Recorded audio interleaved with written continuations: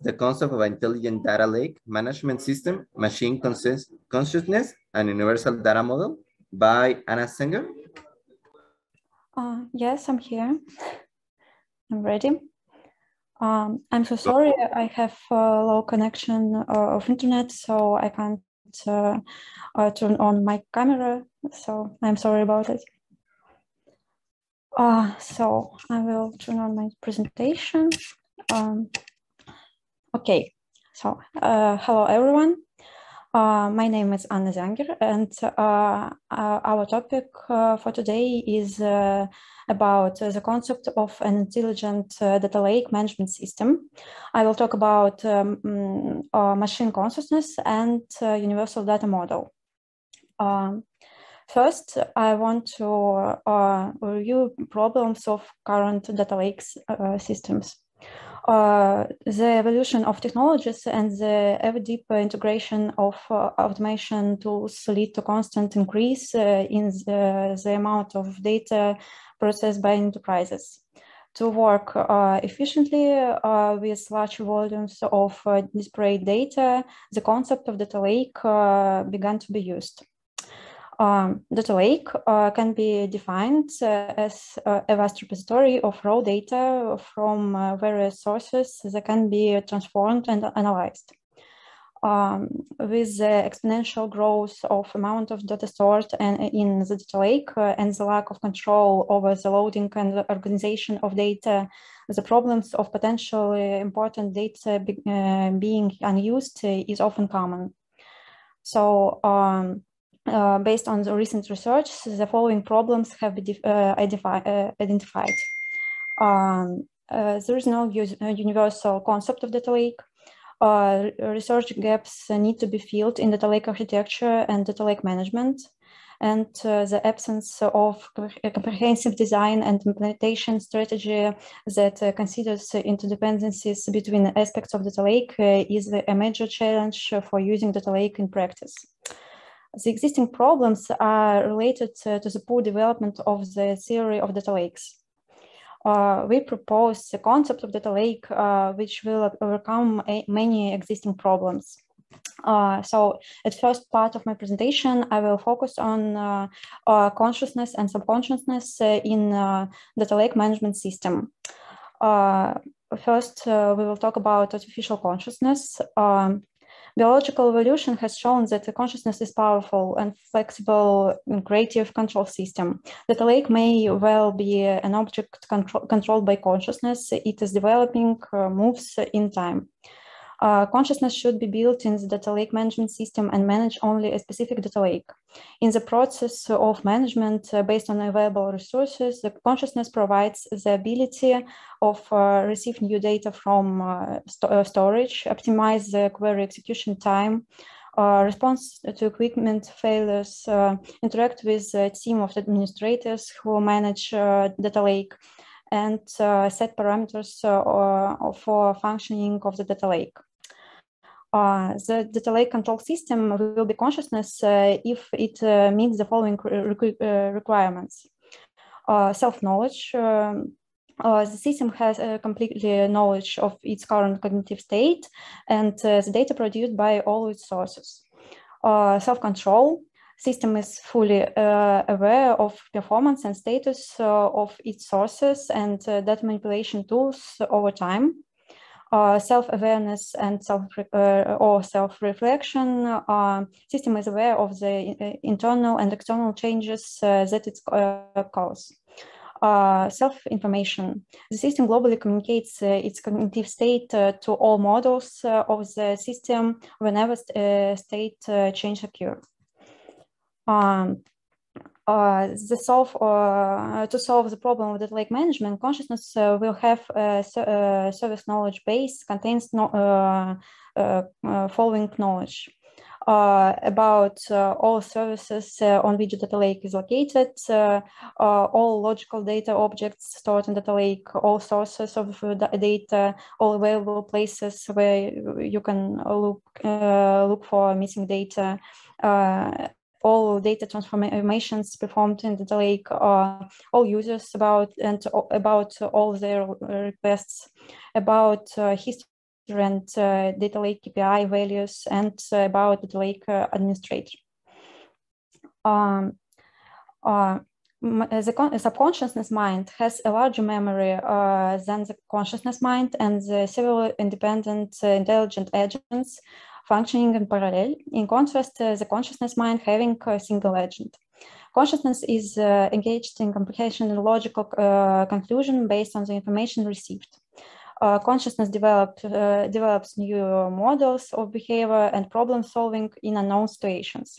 Subconsciousness agents perform various auxiliary actions and pull memory blocks into consciousness that may be associated with solving current problems. Subconsciousness quickly works based on ready-made models. Intuition is used to transfer information from subconsciousness to consciousness. Another mechanism to transmit information to consciousness is emotions, which shows the consciousness what is happening in subconsciousness level. If it is advisable to use subconsciousness of data lake for following regular actions: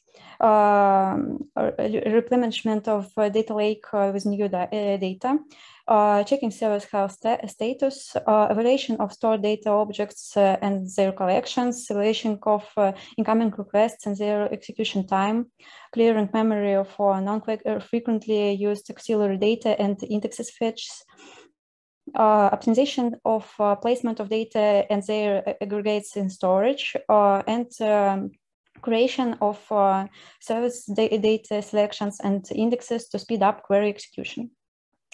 To predict data lake performance in the near future, the subconsciousness uses AutoML library. All calculated values of indicators and trends become available to the consciousness, which takes actions to avoid critical situations and provide service level agreement. To efficiently manage the data lake and automated support, an intelligent adaptive data lake management system is proposed, which has following features. The presence of consciousness to manage parameters of data lake, usage universal data model that includes metagraphs, tables, multidimensional cubes. I will talk about later.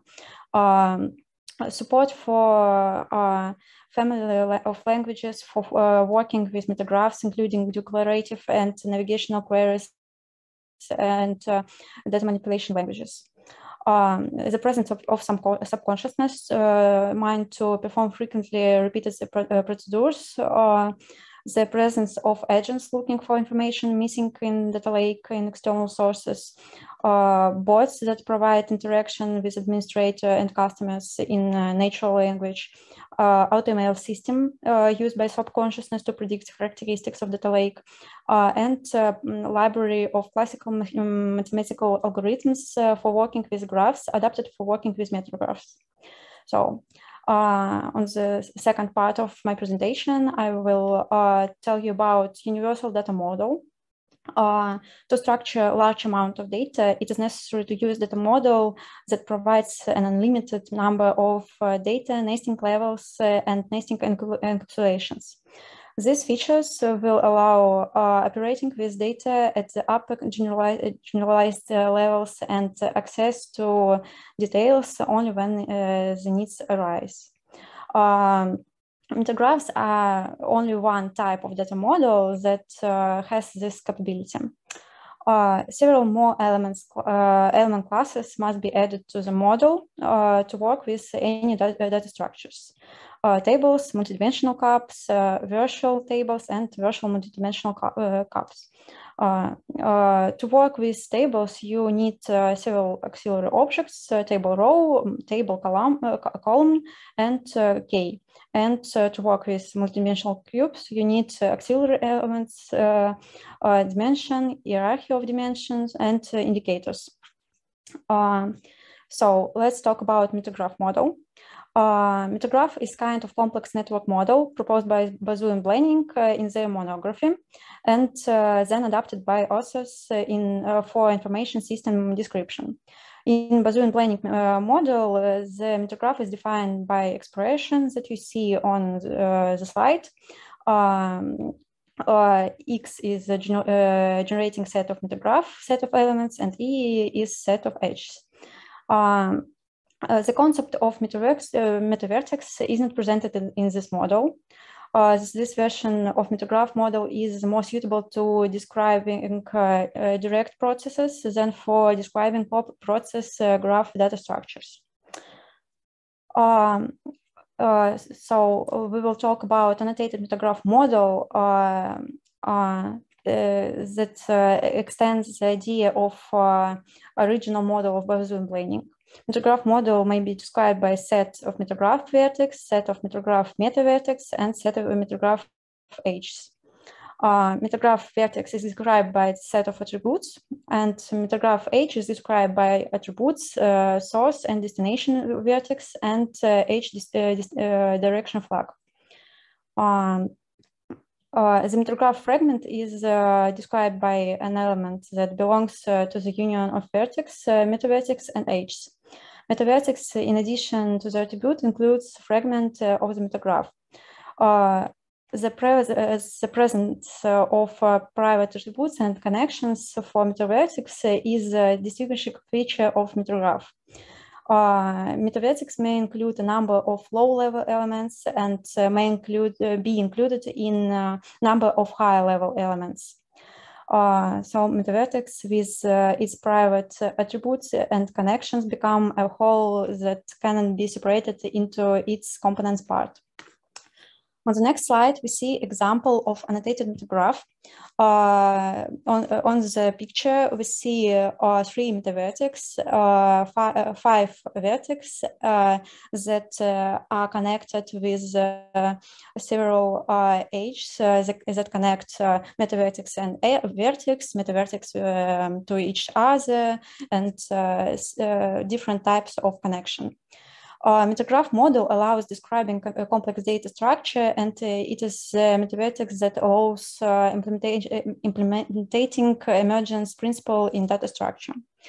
Let's talk about another type of graph data model, protograph model. Protograph can be thought as a graph without edges. The role of edge is performed by the junction of the vertex to each other.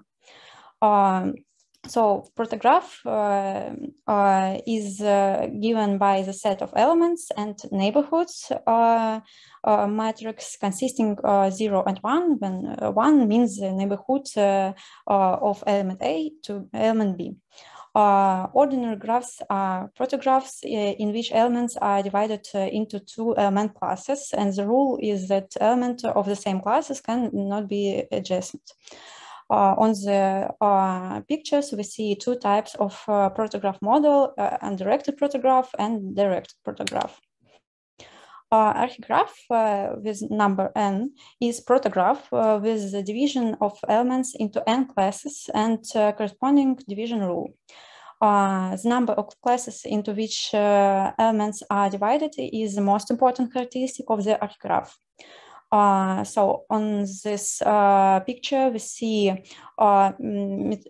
metagraph of Bayesian planning that is shown as archigraph model. So annotated metagraphs are archigraphs with 5 classes of elements: vertex, meta-vertex, edges, meta-edges, and attributes. Some of adjacency rules of elements of different classes in the universal data model are presented on the slide. Each edge can be adjacent to one of the elements of the following classes: vertex, meta-vertex, tables, virtual tables, multidimensional cubes, virtual multidimensional cubes. Same class elements is for meta-edges, and meta-vertex and meta-edges can contain with themselves vertex, meta-vertex, edges, meta-edges, tables, virtual tables, multidimensional cubes, and virtual multidimensional cubes. the proposed universal data model will allow building complex metagraph structures and link tables and multidimensional cubes to them. This will make it possible to work on a single data structure for all types of applications. On the next part of my presentation, I will tell a little about geographic metaphor of data lake. First metaphor is a single data lake. The example of it is Sivan Lake.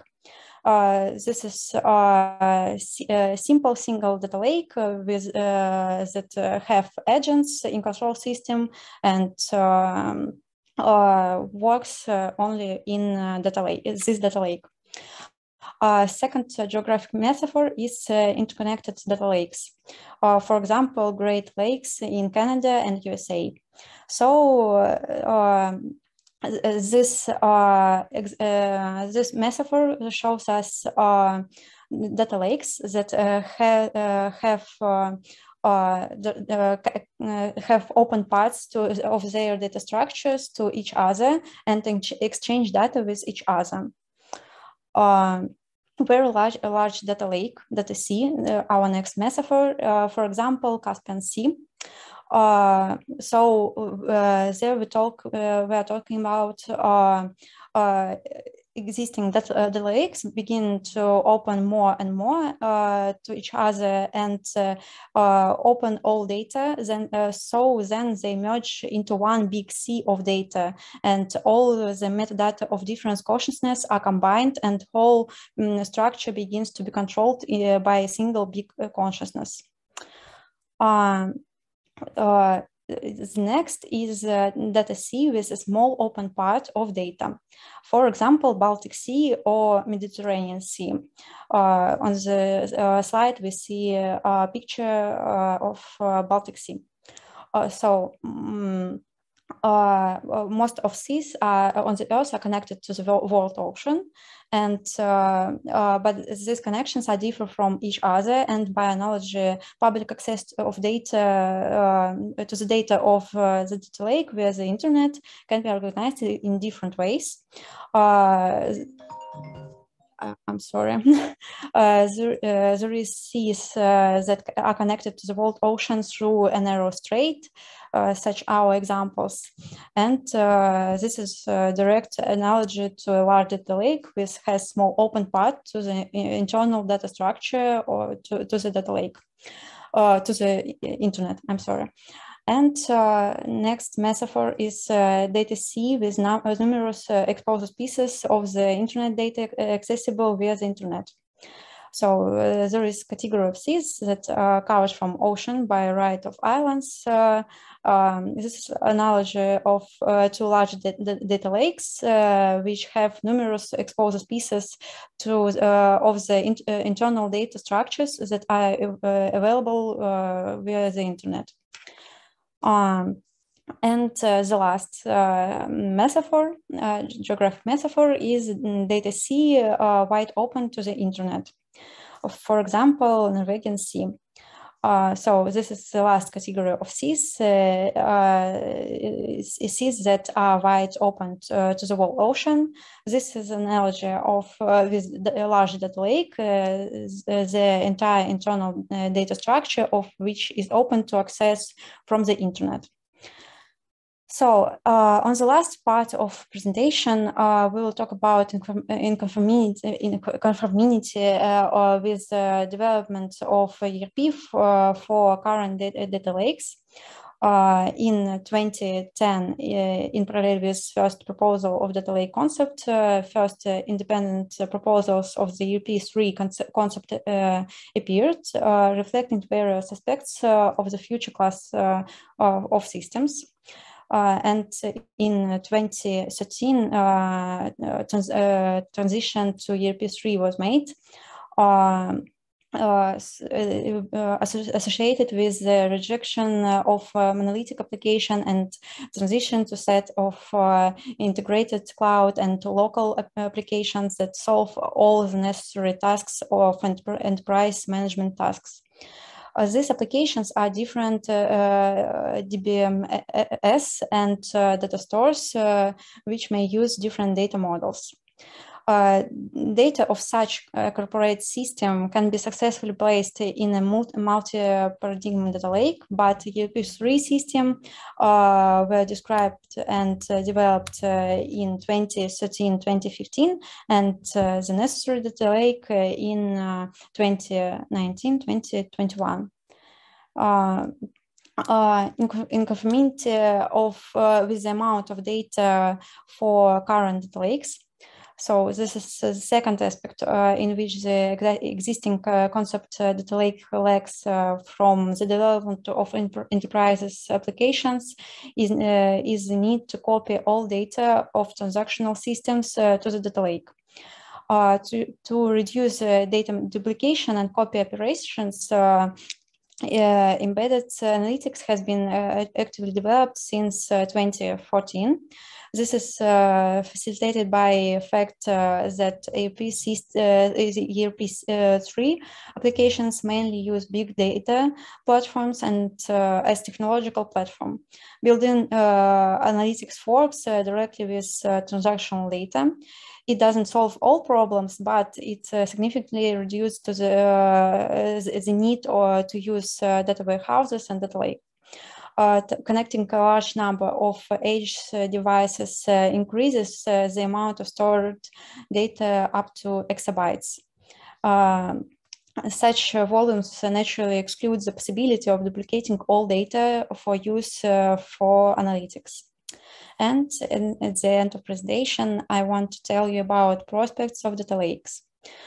Development of proposed concept should not cause any extra problems, and development of experimental system may require only 1.5 or 2 years. The creation of such system and the beginning of widespread use of implemented principles will make it possible to eliminate the gap of data lake concept from the architecture of corporate management systems of large companies. The concept of data lake management system allows to manage all data of large company use both in OLAP or OLTP modes with high degree of autonomy and without involving many employees. The data lake management system will independently decide where and what to place and what data needs to be cached. This approach, in our opinion, will solve the existing problems. So thank you for your attention. If you have any questions, I'm happy to answer them. For the presentation. Any question for the audience?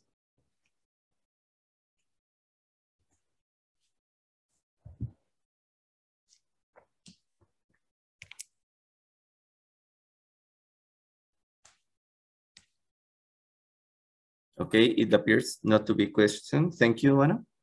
Thank you very much.